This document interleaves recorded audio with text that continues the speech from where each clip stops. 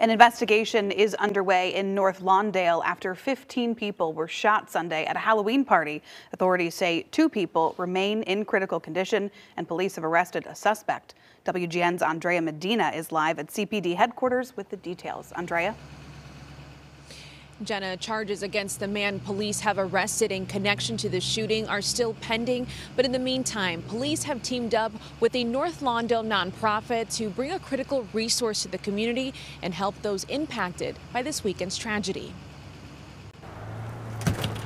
Posting flyers on doors or handing it in people's hands, Mike Trout, the executive director of the Young Men's Educational Network, is getting the word out about CPD's plan to open an emergency assistance center in his building following a Halloween party mass shooting in North Lawndale on Sunday. It's disconcerting when you wake up in the morning and you hear that 15 people have been shot in your neighborhood, and then to realize that it was right across the street from your youth organization. The Crime Victim Assistance Program will take place on Tuesday.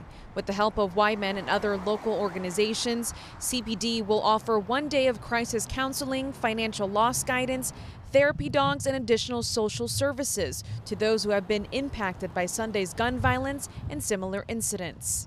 When you're affected by trauma or difficulties, that is a time to lean in, not away. The shooting happened on Sunday around 1 a.m. at Studio 1258, which sits at the corner of 13th Street and Pulaski Road. According to police, the building had been operating events without a license. Police say the gunfire erupted when a man attending the party became upset after being kicked out. On Monday, the Chicago police issued a summary closure determining the establishment presents a danger to the public. Before this incident, I'd like to think that the 1200 block of South Pulaski is one of the best in the neighborhood.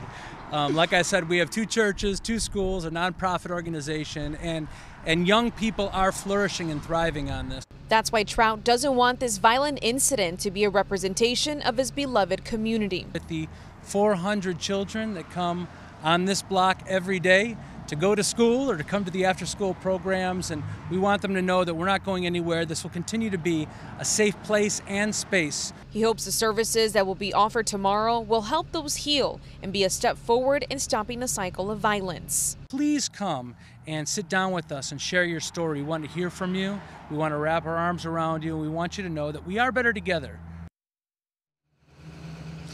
For those seeking to get help, the Emergency Assistance Center will be open from noon until 7 p.m. tomorrow. We're live outside CPD headquarters. Andrea Medina, WGN News.